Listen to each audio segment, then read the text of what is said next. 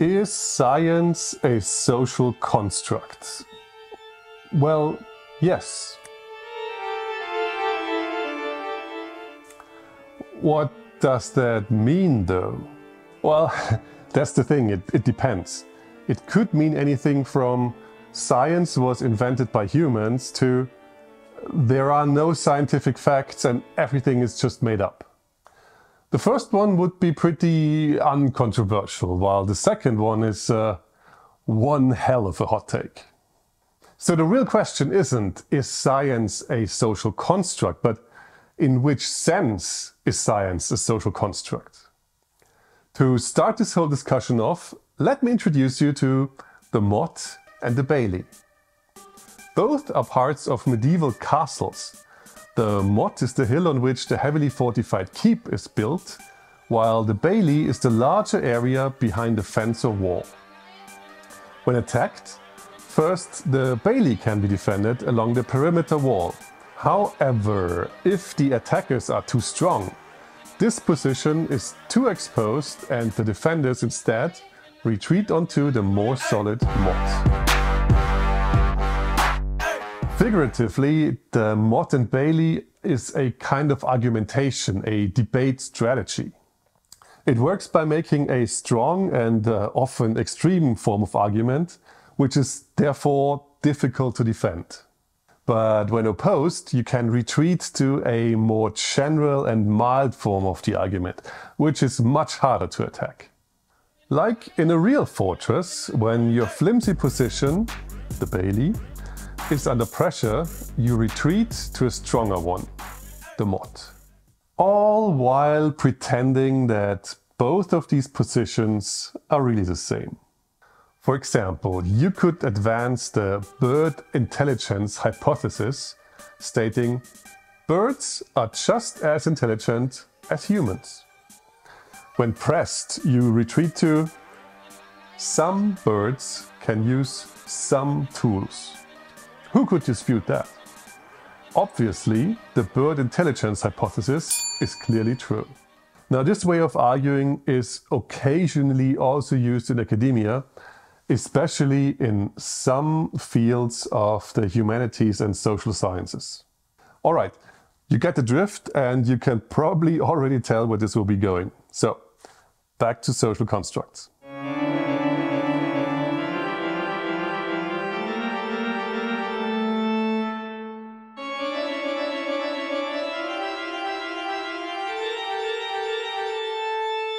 Social constructivism is certainly one of the most hyped ideas in discourse today. Which also means that a lot of people throw it around casually without really being able to define it. So that is where we shall start. Most basic definitions of social constructs hold that a thing is constructed if it isn't inevitable. So it could have been defined in a different way. It is produced by intentional human activity. Or, in more simple terms, we invented it. We made it up. A good example is the concept of money. Money does not occur in nature. We invented money. And as long as we all play along and accept that money has a value, it does. Or an example closer to physics. Time is in many ways a social construct. We invented it to describe things that are recurring and periodic. Time is an interesting example because it shows us that there can be differences between social constructs. Some are completely arbitrary, while others are based on something real. A day, for example, is the time it takes for the Earth to complete a full rotation around its own axis. We experience that as day and night and sunrise and sundown and everything between. An hour, on the other hand, is completely random. It doesn't describe any real process or anything. It was just a practical invention. So does that mean that everything is a social construct?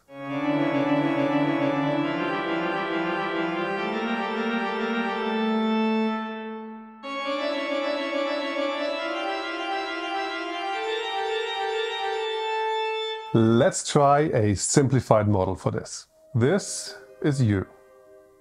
You can think and visualize things. This is the mental world. Also, there are things outside of you which you can perceive and interact with, including other people. That is the physical world. And as our mind is the interpreter of everything we observe, these two are inseparably linked. Whenever we think or talk about something, we form a concept of it in the mental world, a construct. In this sense, everything is constructed. Everything we can imagine or communicate to others is constructed. Language or hand gestures or math are used to convey those constructed ideas and are themselves constructs, because we invented them. Many constructs are descriptions of objects or events in the physical world, for example, tree or night. These are concepts that have a direct representation outside ourselves, that cause an image of it in our mind. Other concepts are more abstract, like knowledge or duty.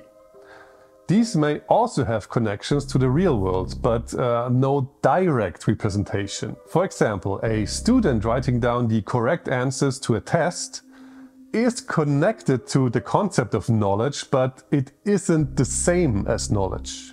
Okay, so everything we deal with is a construct in a very basic sense, in an almost meaninglessly basic sense. But isn't there more to it?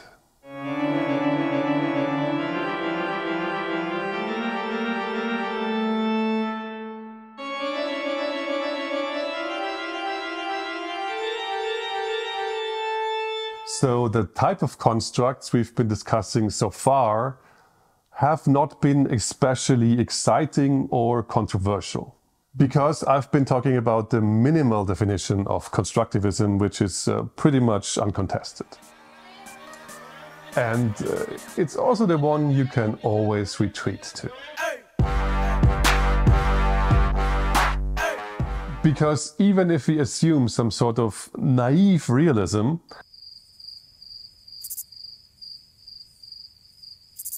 which means that the physical world both exists and our perception of it is accurate, there is still a degree of constructivism about it.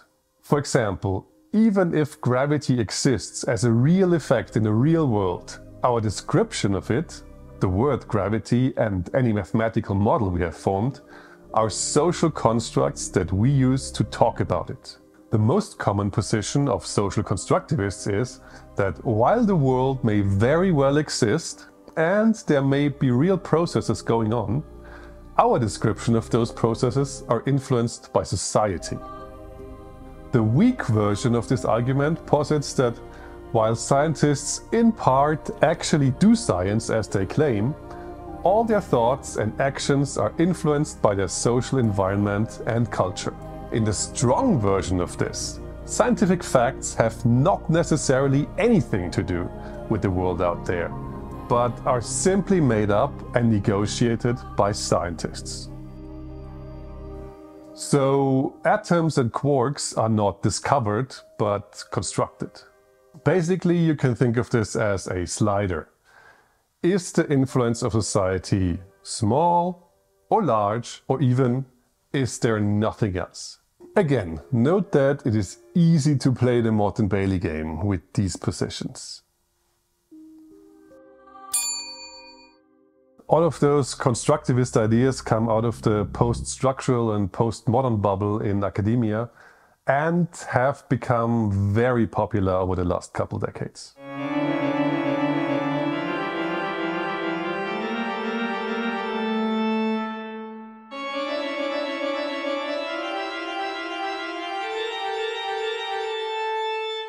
So, according to social constructivists, science is just a game played by scientists, a game of credibility gain. In other words, scientists are allegedly just playing elaborate theater, constantly vying to increase their prestige and credibility. While this idea can be somewhat made to fit the social sciences, because those are about humans and what humans do, they are a very awkward fit for the natural sciences, because those create things like smartphones or heart surgeries or aeroplanes, and they don't just work because we pretend they do. They actually work. And social constructivists cannot really give convincing reasons why all of those things work, while all of the theories they're based on are just made up. The best that they can come up with is that scientists who immerse themselves in their chosen field become really good at guessing. Yeah, I know.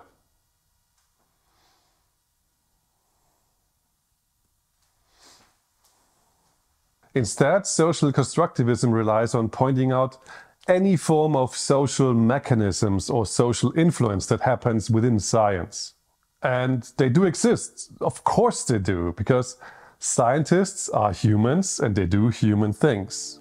Does this social influence explain all of science, though? Only if that's the only thing you allow yourself to see. Again, yes, there is a social dimension to science. There are citations and awards and institute politics and journal articles and grants and collaborations and feuds and outright fraud. All of this is really happening in science. And yes, there have been scientific results that rested on rather questionable proofs. For example, the 1919 observations that allegedly verified Einstein's theory of general relativity, full story here, were not really that strong. It's fair to say that Eddington presented the results as proof because that's what he wanted. All of these things are true, but if you think that this means that science is just a social game, this means there are two crucial misunderstandings. First, just because science does have a social dimension, that does not mean that is all it is. This kind of argument is actually one of the most common and annoying fallacies today. It's basically a meme by now. People often think that just because they understand one facet of a thing, this means they understand the entire thing. That's always the problem when you go into an analysis with a set narrative in mind already, because you will only see those things that fit your conclusion. Second, and even more importantly, science is self-checking and self-correcting. Yes, the 1919 results were too weak to rule in favor of relativity. But we didn't stop there. Dozens of similar but more refined experiments were done in the decades after it, giving much better and clearer results, all in full agreement with relativity. Back to the original question. Is science a social construct? Yes, in the sense that the concept of science, the idea of science, is man-made. Yes, in the sense that scientists, as humans, are also affected by social influences. But the narrative that science is just a social game and all scientific facts are just constructs, color me unconvinced. And severely underwhelmed. If you think that this is anything but a hot take, you're not a serious person. And don't let anybody trick you. All of these are different ideas. They're not the same thing.